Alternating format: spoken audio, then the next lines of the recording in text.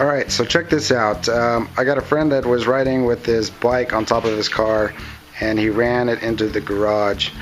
Luckily for him, I don't know what kind of rack it was, but anyway, the bike slid back on the rack, and one of the arms holding the bike frame came down and cracked the down tube. And you can see that here. Without removing all the paint, it's hard for me to tell if there's any other micro cracks on any of the tubes or lugs. And I told him that if there is potential damage in these areas, that the frame could be potentially deadly, and he's okay with that. So what he's asked me to do is go ahead and just repair this part here. Now, I'm not a professional carbon fiber frame repairman, so I don't have a lot of the tools that the professionals have, like an endoscope, which you would run down into the tubes and view cracks from the inside. There's also a thermal imaging device that they can use, which ties electrodes to the bike. It runs an electrical current through the carbon fiber, which is conductive, and any crack that there is heats up, and they view that on a thermal imager. So the other alternative is to remove all the paint, and he didn't want to do that. So what I'm going to do is I'm just going to repair this section here and see how it goes. The bike still feels pretty solid. It doesn't feel crunchy in any other areas. I checked all over the frame, so pretty sure this is the only damage. So anyway, I'm gonna tape off this part here, and then I'm going to tape off probably down here somewhere. I'm going to try to use acetone to get rid of the paint. If that doesn't work, then I'll have to sand it.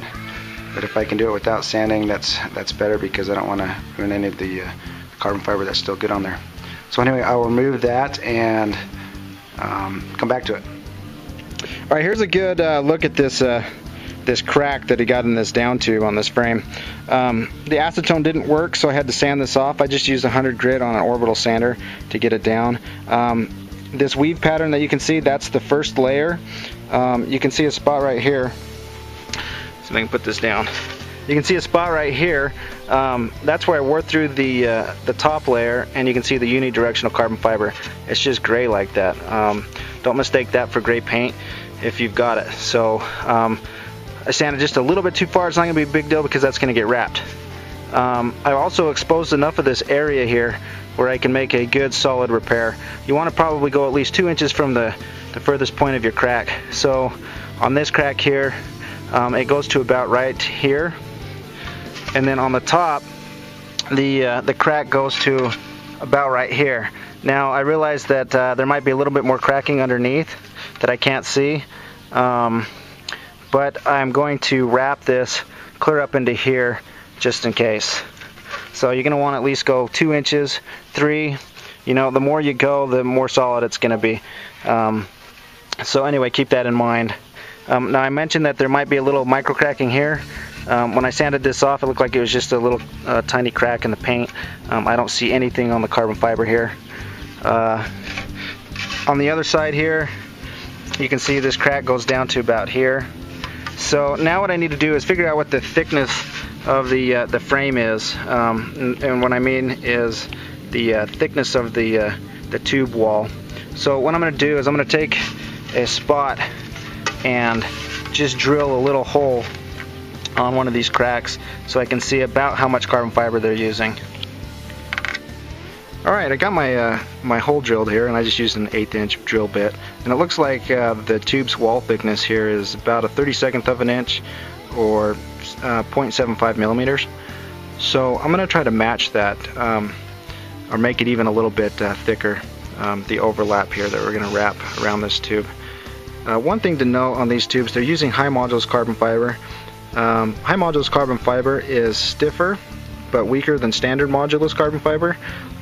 It's also harder to find, and it's more expensive if you're going to use it.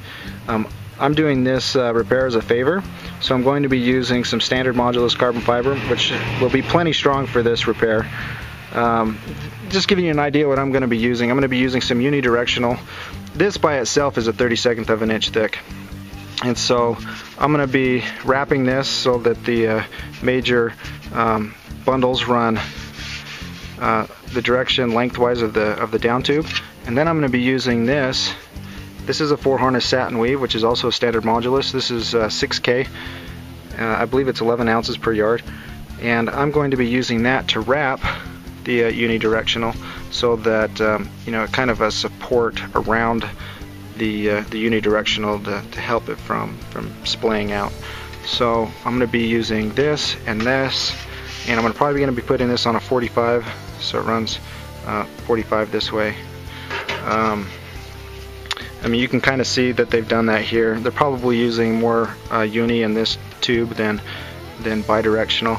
You can see the bidirectional on the outside. So couldn't speak for the manufacturer on how they're doing this, but that's what I'm going to do here for the repair. I'm going to use the unidirectional going lengthwise along the tube, and then I'm going to be using the bidirectional to wrap the uni.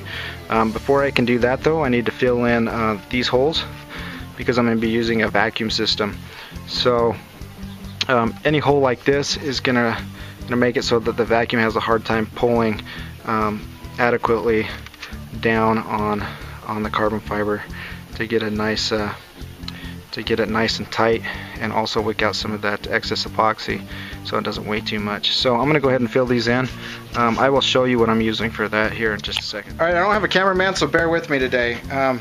First thing I've got here is a measuring cup. You can use these numbers here on the side. I've done it plenty of times with decent results with the epoxy. I'm going to be using this to mix the epoxy with. Today I'm just going to be using some Resin Research. This is their 2100 system, and I'm using their fast hardener. And so you have about it says 20-minute pot life, but really it's only about 10 minutes if it's warm like it is today. So we're going to have to work pretty fast on this. I'm going to be using a scale here just because I don't want to mix up too much, because the repair part that I'm doing right now is really small. Now the first thing I'm going to do is I'm going to try to get most of those cracks sealed. So I'm going to take this frame here. I'm just going to use my glove, and I'm going to try to just kind of move this around and get those in those cracks there.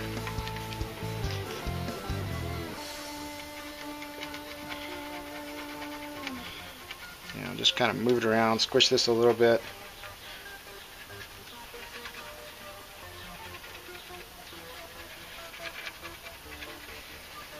Hopefully what this will do is get the cracks that are kind of apart kind of joined back together just a little bit, or at least you know, sealed a little bit, so it makes it a little bit stronger when we put the other layers on.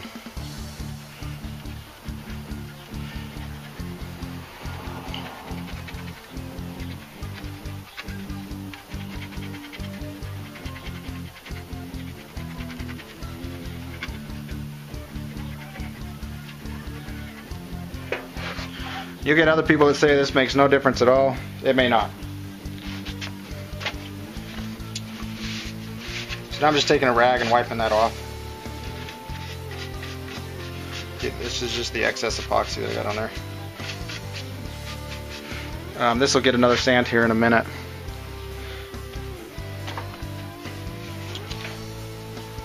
So now what I'm going to do is just take this graphite powder and I mix it in there with that epoxy.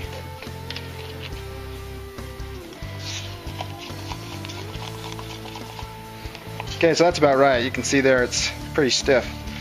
That's what I want. Now I'm just going to use this to fill in those holes and the cracks and stuff. Hopefully you can see this okay. Smother that on there real good.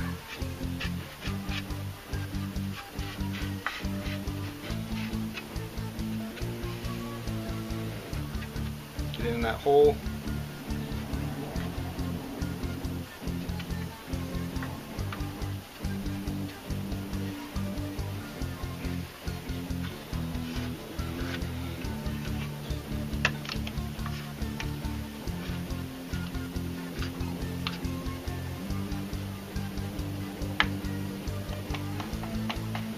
Move it in and out of those cracks.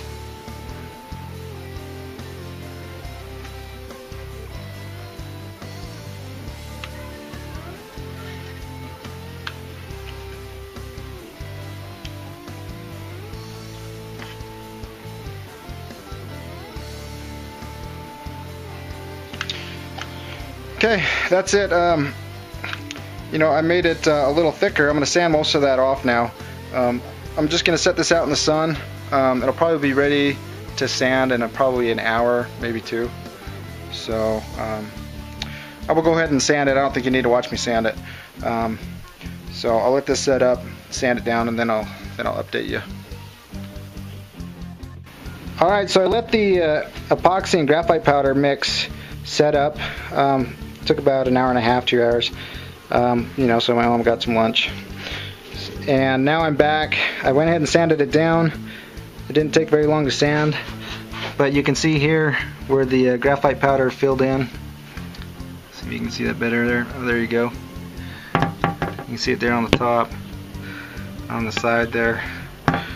So all that's really doing, like I said earlier, is that's helping to keep the air from circulating from the inside of the tube up into my vacuum bag. And so just be careful not to squeeze on that or think that this is structurally strong after adding that glue in there, because it's not. We have to add the carbon fiber. So what I'm going to do to get the carbon fiber ready is I'm going to be using a pre-preg. A pre-preg that I make myself.